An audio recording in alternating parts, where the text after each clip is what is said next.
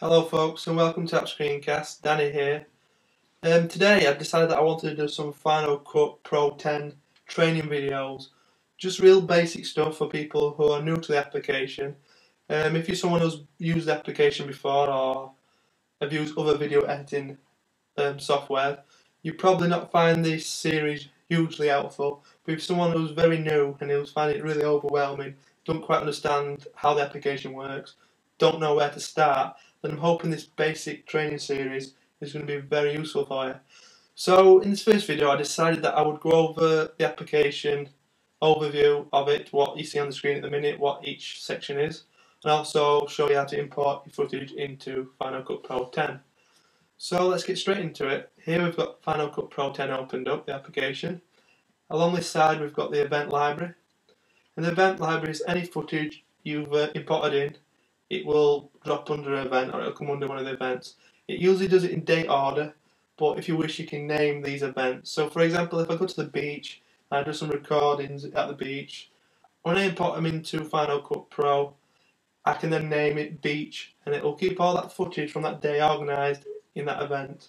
Then on a second day, say I go to a football match and take some recordings at a football match, when I import that it will be under another event.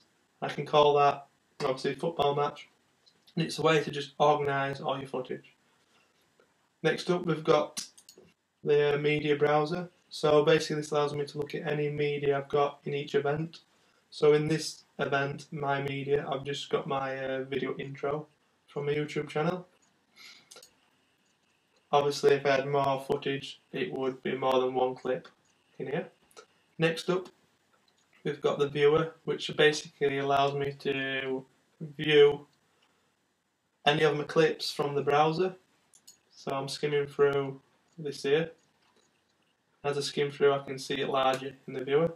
Or any footage I put into my timeline I will be able to view in here. If you've got a second monitor you can actually put the viewer into the second monitor in a bigger screen, or if you wish you can just hit this and it will be full screen. So it allows you to see your movie in full screen.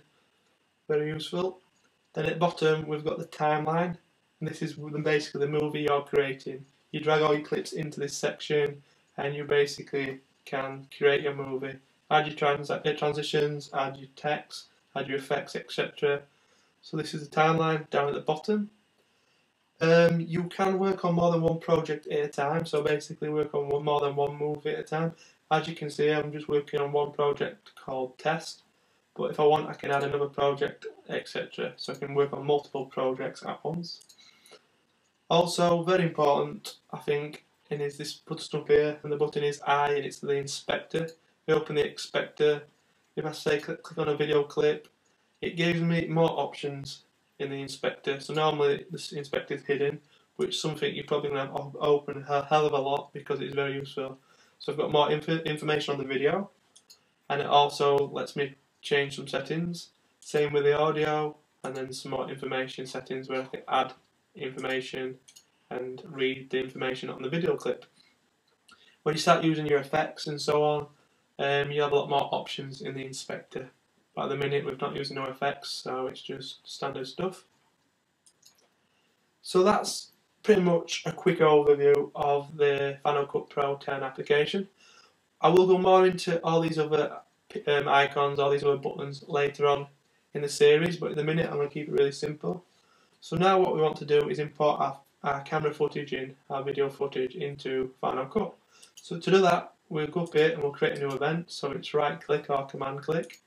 And we'll create a new event. I'm going to name this event, and I'm going to name it Final Cut Basics. By the way, if I come up here I can make this bigger or smaller if I choose to.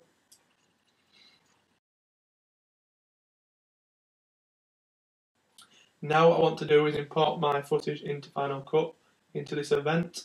So the way to do that is I can just drag the footage, say I've got some footage on my desktop, I can just drag it in and drop it in if I wish to, or I can import it using these two icons here.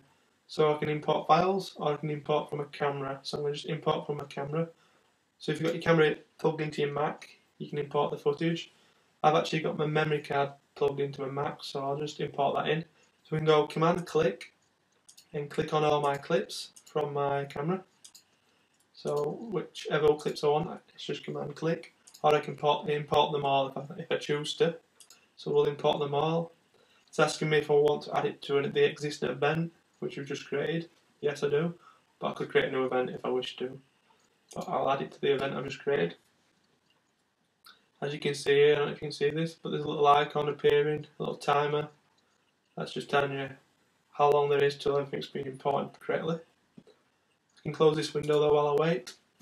As you can see here, we've got a little progress timer, which tells you how much progress there is to be done. So 100% now, so we're good to go. So that is the footage imported into Final Cut. Now it's in our media browser, and now we need to create a project. So come down to projects, and then go onto the add sign, the plus sign, and we'll create a new project. So I'm going to call it Basic Video. There we go, we're in the basic video. As you can see the title here, so you know which project you're working on. Basic video, and this is the basic video timeline. And this is where I can start dragging and dropping the footage into from a media browser.